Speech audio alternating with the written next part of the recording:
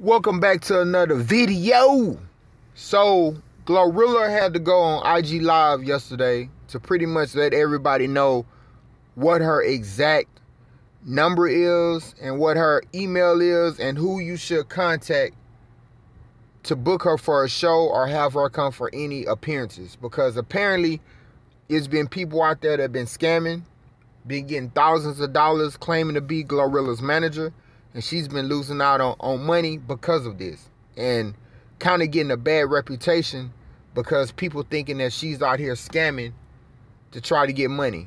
So she definitely had to go clarify that, clear all that up. And you know, it's a shame that people find every opportunity to try to come up and try to get on. And if it means scamming and acting like they're somebody's manager to get money, that's what they're out here doing. So hopefully that could stop and she could get her money that she deserves for being a celebrity.